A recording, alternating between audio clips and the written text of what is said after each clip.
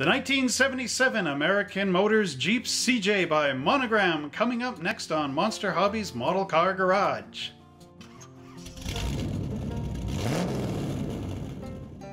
Hello everybody and welcome back to another amazing model car unboxing video, as today we stand in front of our American flag, which means it's American Motors time once again, and we're going to look at the amazing 1977 American Motors CJ-7 Jeep. This is an amazing model kit, and usually we are going to take a look at some of the old box arts, but I found out this is actually the Mork and Mindy Jeep. Nanu nanu! Anyway, speaking about shows from the 70s, there you go. Nothing's more 70s than Mork and Mindy. But at any rate, we're going to take a look at this great amazing kit in just a minute, so let's go down and see some of the old box arts, and then we'll get right into our review.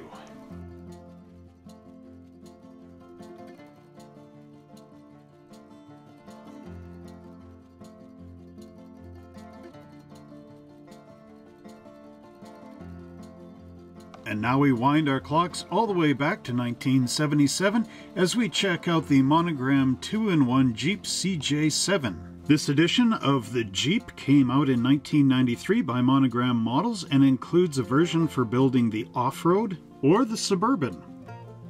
This Jeep is a skill level 2 model kit designed for the intermediate builder.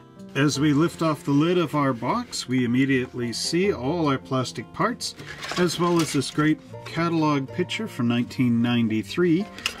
Here we have our glass, our chrome, the blue body, the instructions, and then our components like the roof and the door, as well as all our seats and everything else that's cool in here. And there we've got our engine. We also have our wheels and the suspension components, as well as some other amazing Jeep parts, and then down here is our decal sheet. Here we have our instruction sheet from the Monogram Jeep CJ-7, and I bought this a very long time ago, February 1st, 1995, at a place called Price Club for $6.95. And if you were to get this model kit today, it would at least be $38 Canadian. The instruction sheet unfolds just like a map, and on the front here we have a nice little paint chart, as well as the symbols we need to understand in order to build this model kit. Our model kit includes this amazing AMC engine, which is of course universal to both versions of this kit. The only difference being is the two air cleaners.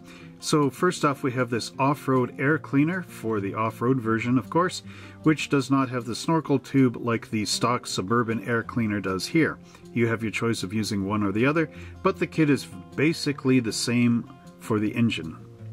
Panel 2 shows our engine being glued into the frame, and once that is done, in panel 3 we get our differential with our front springs and drive shaft, as well as this plate, the tie rod, our license plate, the front bumper, and our shock absorbers all being glued in place. Panel 4 shows the assembly in the back end of our Jeep with our rear axle, the plate, shock absorbers, a skid plate in the center of the frame, as well as our bumper and our rear exhaust. Panel 5 shows our wheel assembly, and here we get 1, 2, 3, 4 wheel pieces, which all go together. Be careful not to get glue in here or your wheels will never turn, and then they all go onto the end of the axle.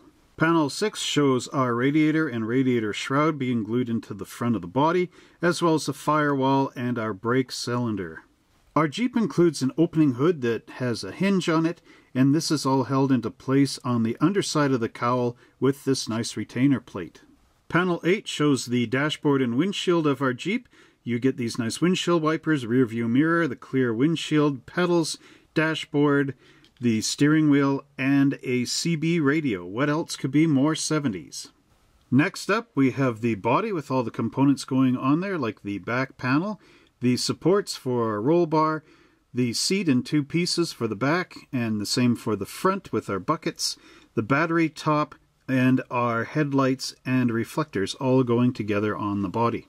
Panel 10 shows our completed body being mounted onto the chassis and all the components you need in between, such as the gearbox and steering column, and the winch front and back, as well as winch plate. Panel 11 shows our completed dashboard and windshield assembly being glued to the back end of the cowl. This completed assembly then gets attached to the body in panel 12. Panel 13 shows our hood latch support going in, and I do believe this one you can actually swing down out of the way to drop the hood.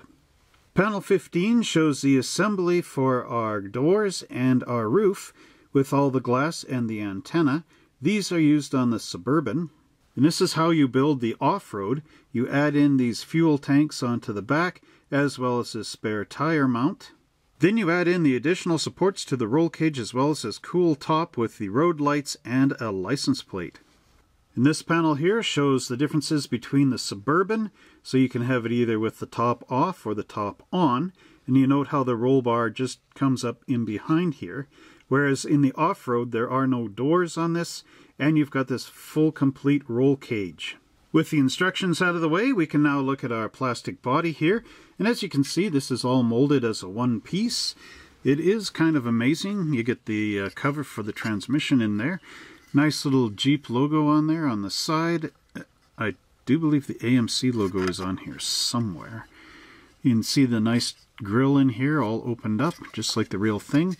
Now there are some mold marks in the fender wells in here and along the bottom, and again use your number 16 hobby blade just to get in there and scrape them out. There's also some color markings in here. At one point this was yellow and it's got it written in there with the code, and this one is blue and it's also got, it says blue in there with the code, and a copyright of 1977 from Monogram models. Again, very nice, but there are some little issues with some sink marks right around the script in here, which again is never quite nice, but maybe it doesn't matter. Oh yeah, I can see the little AMC logo up in here just above the tail lamp.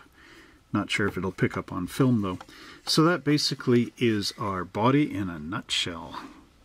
Our Jeep model kit consists of 5 great big part trees, and the detail on here is pretty nice. It's also quite easy and crisp. As you can see, we got our dashboard, firewall, cowl, hood, engine components, and our frame and chassis, as well as the wheels. But let's just bring this up to the camera. Here, I'll flip it around for you. There you can see the nice dashboard with all the gauges and everything, just like the real Jeep. Even includes AMC logo. However, again, there are some sink marks in here, so very carefully with putty you can cover those over.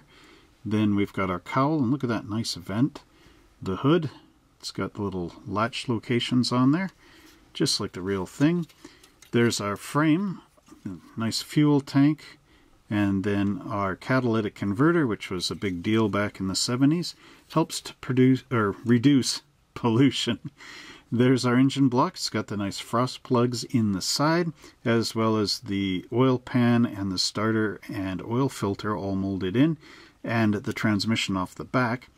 We've got our belts and pulleys, front timing cover, the valve, or the cylinder heads, pardon me, our radiator, which is again nicely done. You can see the mesh in the grill, and there's that skid plate. Our next parts tree consists mostly of body panels and interior pieces. But again, nicely done. Look at the pleating on these seats. Very interesting. Let's bring that up to the camera as well. Again, nice texture on there. There's our little tailgate with Jeep stamped into it. The windshield frame looks really nice there. There's the cowl for the radiator. And then we've got our typical AMC steering wheel of the era. Also in Gremlins. I actually have a 76 Gremlin with this type of steering wheel in it. I got a 77 and somebody put a Camaro wheel in there because of course the steering column is shared with GM. So that was kind of neat. There's our shock absorbers, and on the back again we have a trademark logo, copyright 77 by Monogram. And this goes on that skid plate, I do believe. Oh no, that's the back of this seat. But again, very nice detail work from Monogram. Our third parts tree contains our rear axles with suspensions and drive shafts, our seat backs, our intake manifold, a bunch of the hoses, and our exhaust manifolds, as well as that cool looking CB radio. So we'll just bring this back up to the camera. Now again, a complaint I'm having with this kit is there are a lot of sink marks. There's some just in here on that spring where my arrow is pointing. Don't know if you can see that too well.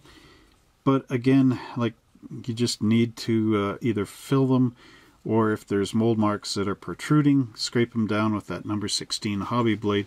But again, it's a simplistic kit, so the detail is what it is.